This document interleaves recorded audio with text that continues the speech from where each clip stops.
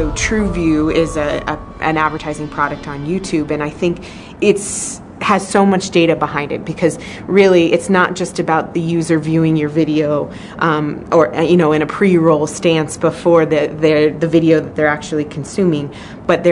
we can tell you how many viewers you've had or how many completed views on that particular ad. So it's so much different than TV and throwing out television advertising to a huge market and not really understanding who's consuming it, where we can give you exactly who consumed it, their age, etc.